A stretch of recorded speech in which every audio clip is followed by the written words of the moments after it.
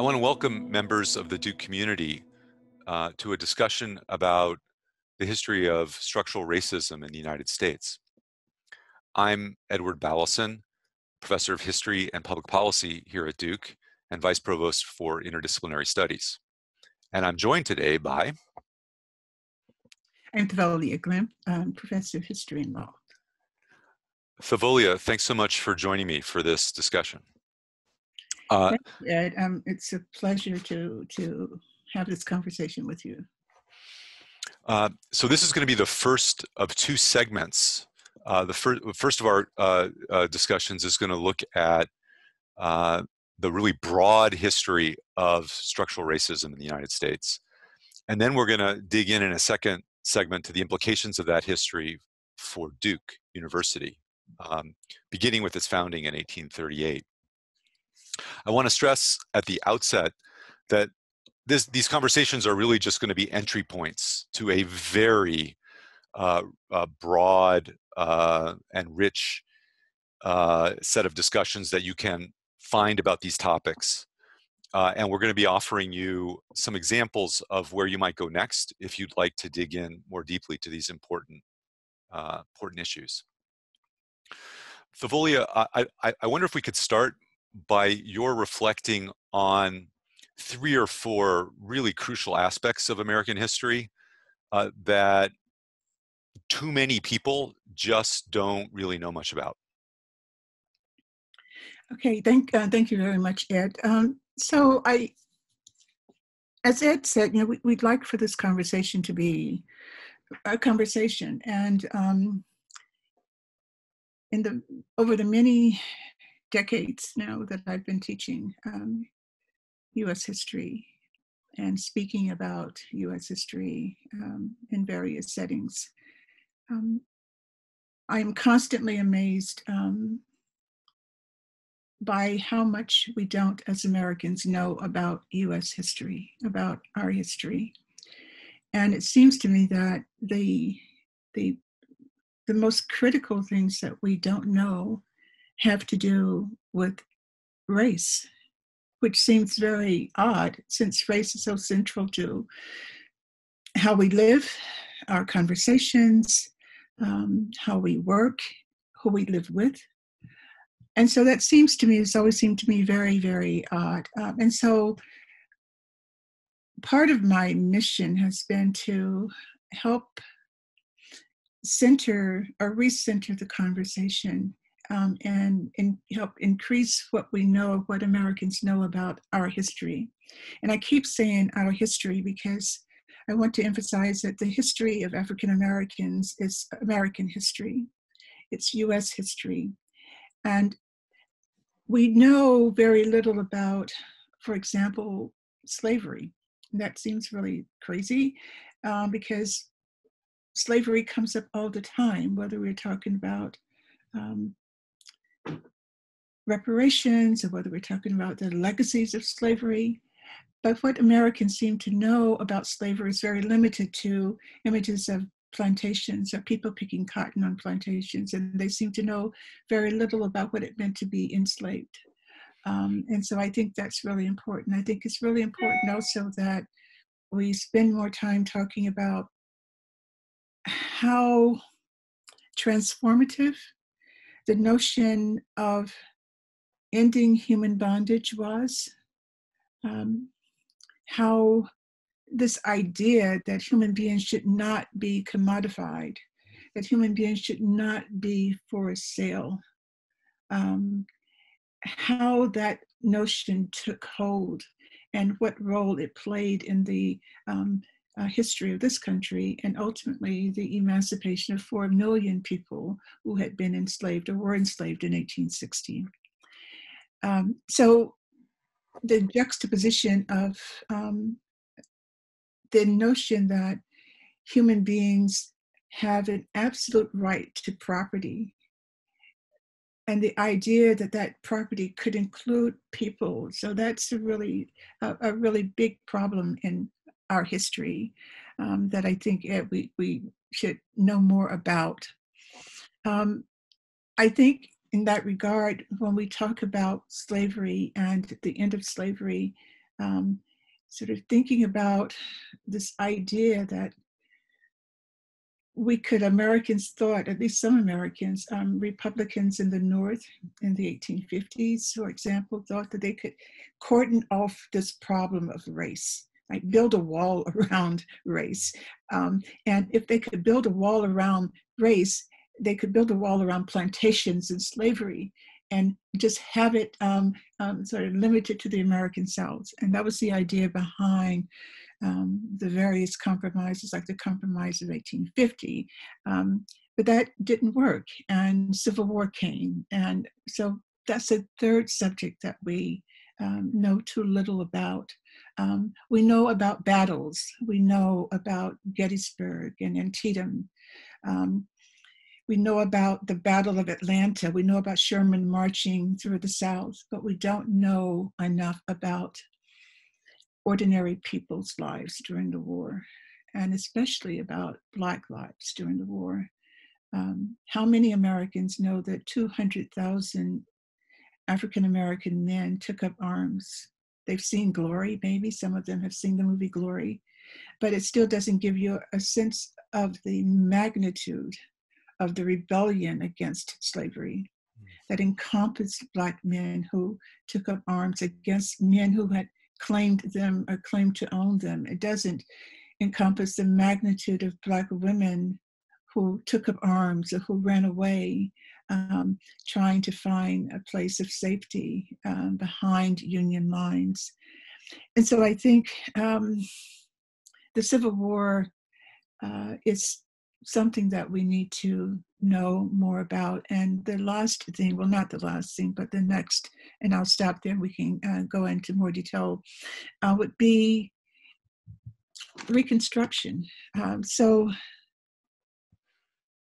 the war ends, the Civil War ends, and this country has to decide how it will incorporate 4 million plus African Americans, some of whom were emancipated during the war. And so this really radical program takes place where Congress, led by the radical Republicans, passed a series of laws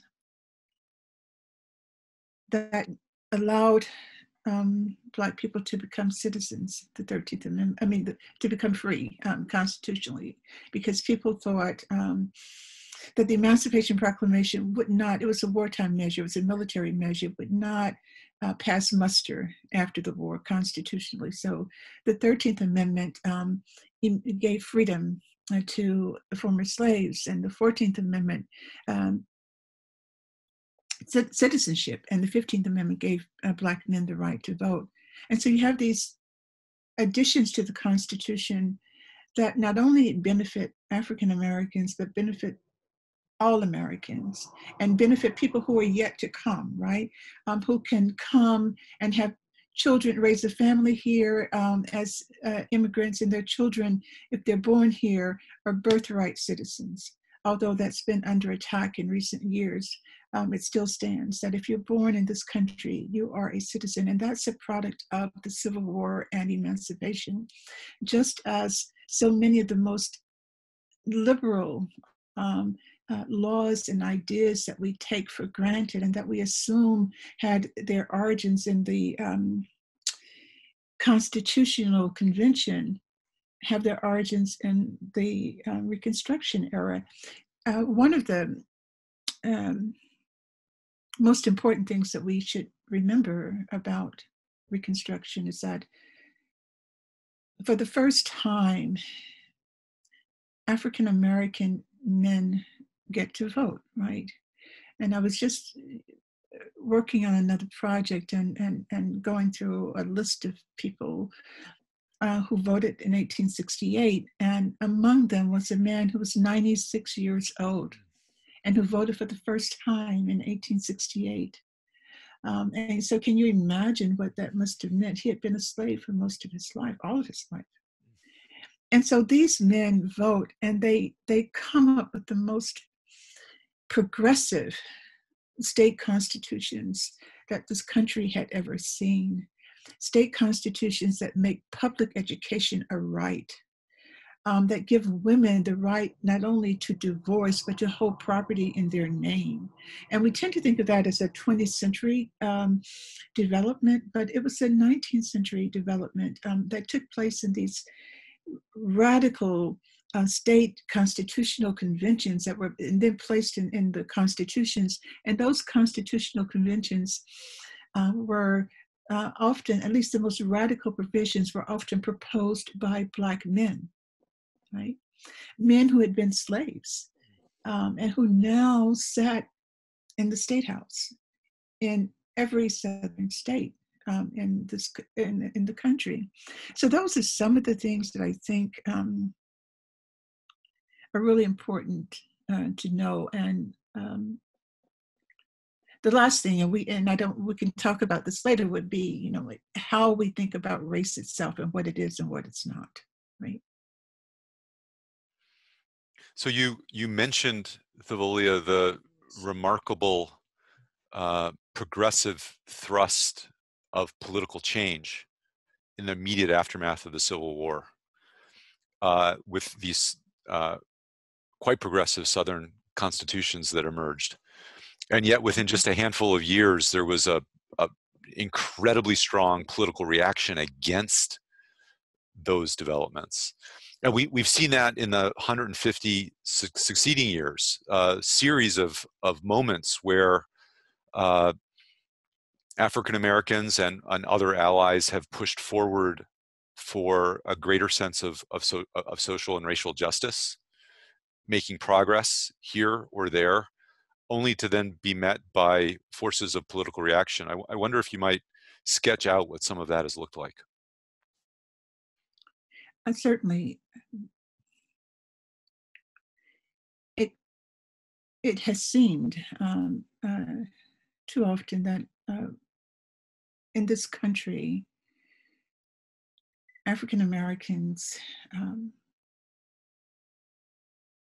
make some progress, and then there's a reaction, as you point out, and we're back, not really back where we started, but we have to go back and make the same arguments. And the one argument that African Americans have had to keep making was that we are human beings, and citizens of this country after 1868.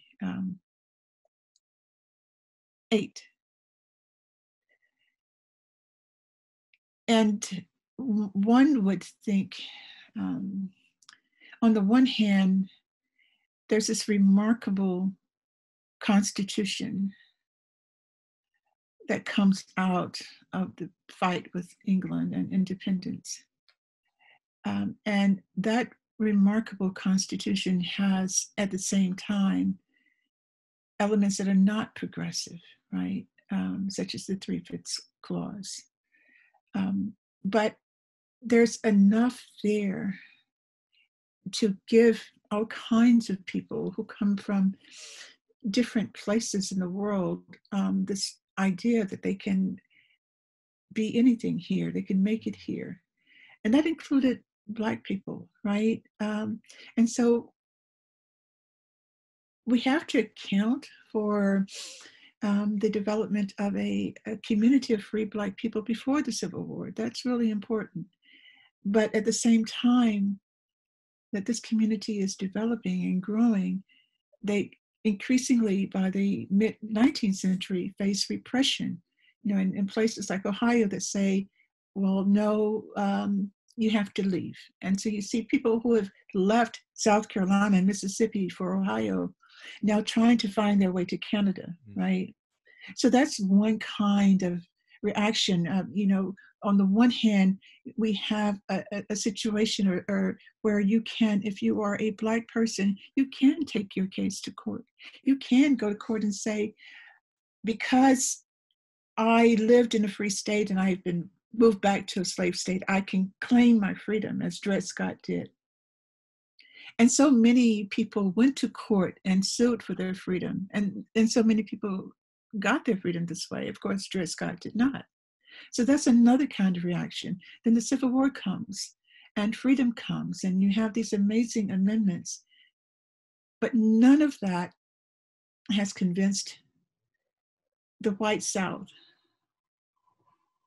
that Black people are equal, that they're should have the same rights. And so Southerners who fought for slavery, who were traitors to this country, were never reconstructed, right? And so the very first chance they got to turn the tables, they did. And so you have a lot of violence to keep Black people from voting.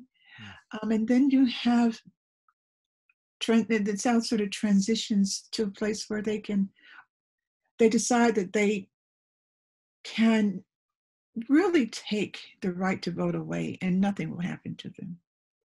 That Northern white people will not rise up as abolitionists had done if they take the right to vote away from Black men. And so they do that. And so what's also interesting is that the white South benefits once again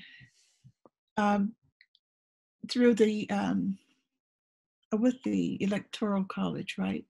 Because before the war, Southern states could count Black people to help determine how many Electoral College votes they would get. When Blacks are disfranchised beginning in 1890, they can still count them. But Black people have no rights. And in 1883, the Supreme Court declares the Civil Rights Act of 1875 to be unconstitutional. This is a huge setback for African Americans in their fight for equality.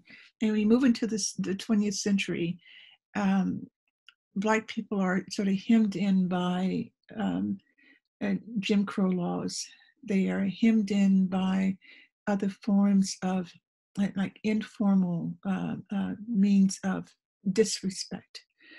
So on the one hand, students can you can show them images of signs that say colored and white for restrooms or bus stations. You can't show them someone being pushed off the sidewalk or someone being called the N-word. You can't show them the everyday disrespect that Black people suffered. So what's also important then to share with our students is that despite the setbacks,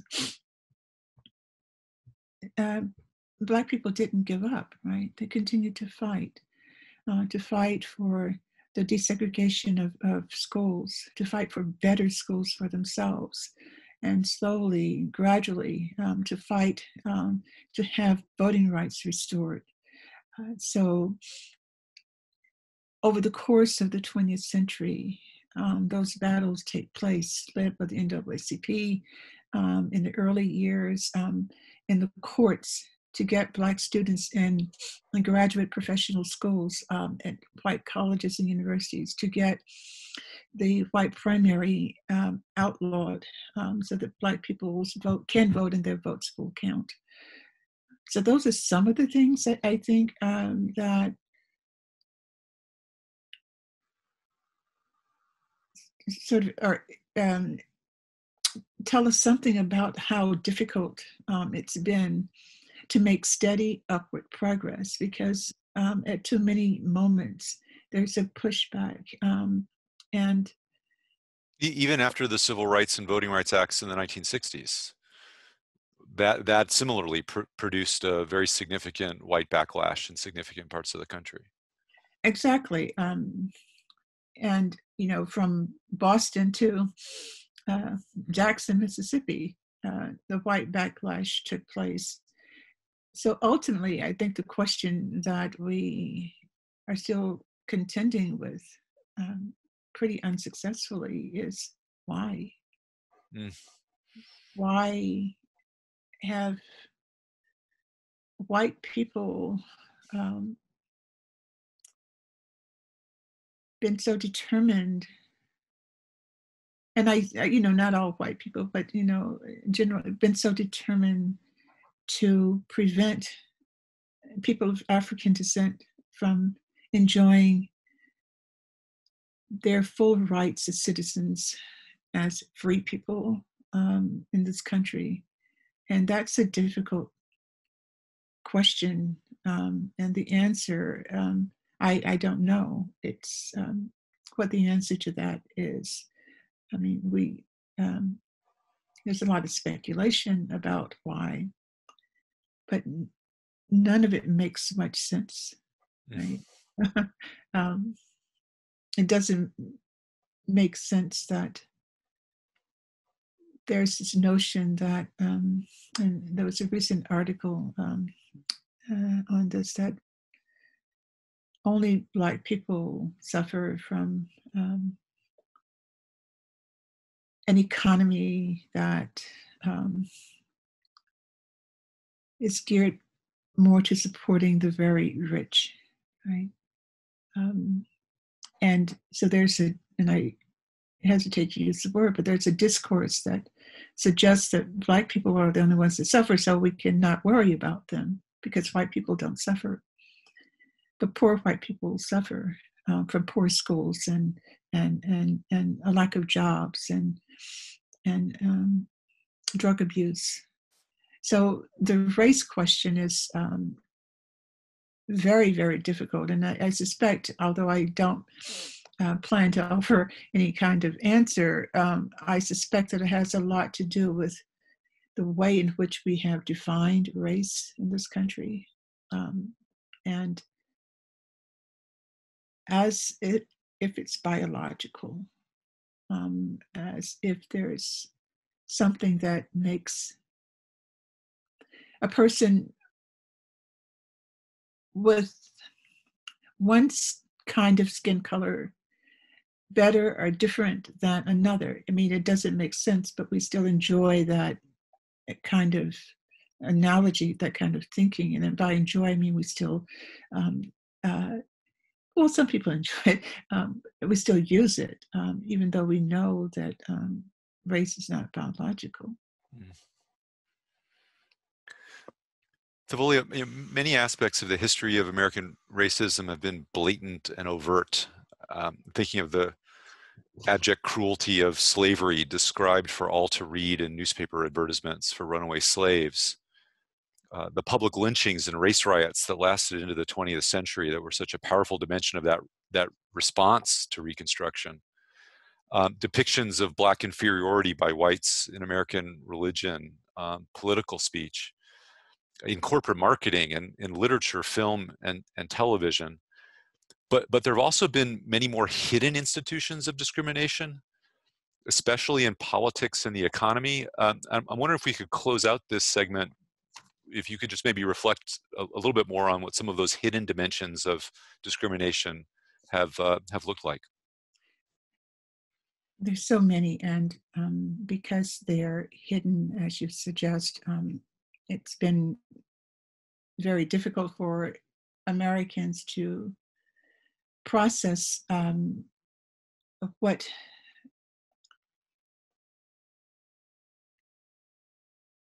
African Americans mean when they say this country is not fair, or the situation is not fair. Because if you think, for example, that if I make the same amount of money that you do, I mean, the hypothetical, then it's all good, right? I should be able to do what you do, but a Black person in that situation can't necessarily do what a white person with the same degree, the same income can do. Because the hidden structure of racism means that Black person with an ample salary and even an Ivy League degree cannot necessarily go into the bank and get the same interest rate, right? Cannot necessarily move into the same neighborhood. And of course, it's not as horrible as it once was, because redlining is no longer visible. Right? And it wasn't visible when it was used. I mean, only to the people who were, um, the bankers and white homeowners who, wanted to make sure they didn't move into a black neighborhood, and black people didn't move into their neighborhood. It's such an So, interesting term, redlining, because there are these red lines on maps that bankers had in the 1930s and 40s of urban America that were basically distinguishing the areas in town between those that were largely white, those that were largely black, those that had people from both racial categories living there. right, and the ones that were redlined, and within a certain red line that were, for blacks, of course, if you wanted to buy there, you typically paid more for the house in terms of the value, and for and in terms of the interest rates. So yeah, and even if you could somehow manage to convince a banker that you could buy a house, and you might run up against a deed that said no, you can't, right? The deed would say no Negroes, except if the Negro is a domestic worker, right? But that domestic worker can be in the neighborhood, can be in the home, but no Negro can buy a house or buy this particular house. And I think today, when we think about the hidden structures of racism and discrimination, we think about gentrification, which is a huge problem all over the country. On the one hand, urban neighborhoods, have a better, larger tax base, but at what expense? People who are can no longer afford to live in the urban areas where they've lived all their lives for generations. So those are some of the kinds of racist practices, and I think in thinking about to another issue that's very much discussed today, in terms of monuments. I mean, another cost to Black people is that for decades they were paying through their taxes for the upkeep of monuments, where state governments and the federal government subsidized Confederate monuments. And so it's never been quite fair, even when they were paying taxes in the early 20th century, and they got no school buses, so they got poor schools, school buildings, and that sort of thing. So it's the naming of high schools and even high school mascots and the street names and the names of neighborhoods. There's this massive imprinting of Confederate culture, actually, massive across the United States. Yeah, and I think I sort of I think that one aspect of this is largely missing in the conversation, which is that Confederate monuments are not simply there to intimidate African Americans. They're there to bring white people together. And I think that function may be ultimately the most important function. I mean, I grew up in a city where there were Confederate monuments everywhere, but luckily a very strong African American community, so none of our schools were named for Confederate generals. But the monuments were seen as something white people needed, rather than something that should make us fear them. But that's just another aspect of it. Well, Favolia, I want to thank you so much for this conversation, and look forward to our next conversation, which is going to be about how this larger history has helped to shape the trajectory of Duke University. Thanks, great.